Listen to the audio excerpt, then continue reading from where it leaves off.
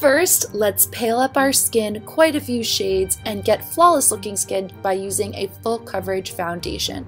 First, just applying it with my fingers before I move on to a brush. When using a lighter foundation, make sure you set it with a powder so it looks smoothed out and that it works with your skin tone. I am taking an eyebrow gel on a flat liner brush and going to change the shape of my natural brow. Wednesday Addams has a straighter looking brow compared to me, so I'm trying to take out a little bit of my arch and create a more flattened out look to the tail of my eyebrow. Next, I'm going to use a little bit of concealer to help that straightening out eyebrow look. Really, the key to this look is a lot of paleness and then contouring with a warm tone shade. So here I'm taking on a fluffy brush and really focusing this color around the eye. We want our eyes to look really sunken in. So by doing this, focusing a lot of the product on that inner corner and underneath the eye as well, so that it creates a lot of shadow there. I'm also going to contour a little bit of my nose to give it a more slimming effect like hers, and then going to carry it underneath the jawline to really accentuate the cheekbones. If you feel like you've applied too much, then go ahead and go back in with your light foundation to just correct any sort of the center area or parts you want smoothed out.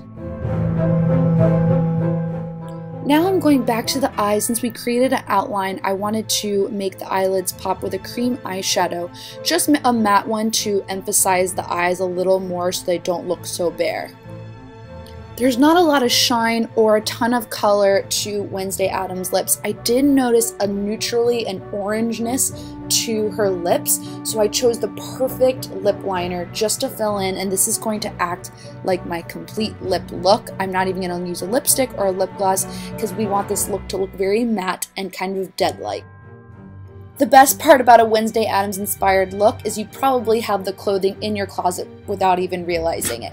I just took a regular crisp blouse and buttoned it all the way to the top, and then once I did that, I grabbed a black cardigan because how do I not have a black sweater? It beats me. But I just made a cardigan and buttoned it all the way to the top.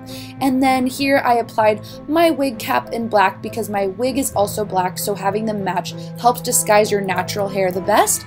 And then here I am applying the wig, which has the two very notorious braids that she wears and this very evil look to her. And you can easily just braid your own hair if you don't want to use a wig. I did because I've dyed my hair recently and I thought it just enhanced the effect more.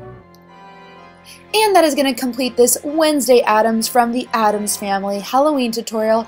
I hope you all enjoyed it. Make sure you guys subscribe to my channel if you haven't already for more Halloween tutorials, and give it a thumbs up if you enjoyed it. I look forward to seeing you next time. Bye!